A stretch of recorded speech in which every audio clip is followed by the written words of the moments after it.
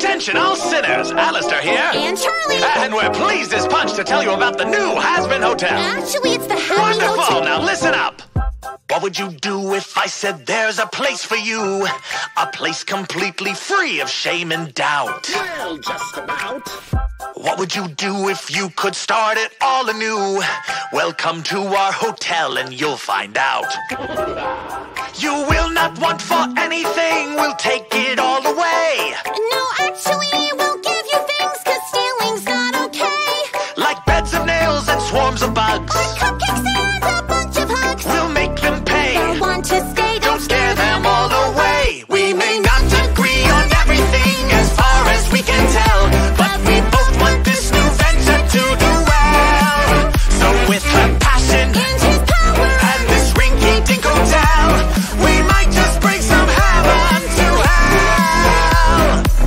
It's clear to me that you're just looking for control. It's definitely getting out of hand. I agree. So before we go and tell another tired, tortured soul, I think we need to come up with a plan. Good idea. We'll ship them in and dress them up and make them look the part. Well, actually, we probably should help them change their heart. By teasing them and baiting them. Or rehabilitating them. Boil them, baste them, slice them up and serve them a la carte. That's horrible. Don't be such a princess. Go to hell. Already there, darling. We may not agree on everything as far as we can tell, but we both want this new venture to do well. So with her passion And his power and this rinky-dink hotel, we might just bring some heaven to hell. One more time for the demons in the back.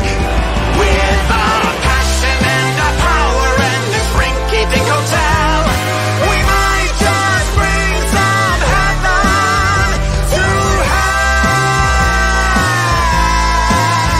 hell. Want some hors d'oeuvres? I'll pass.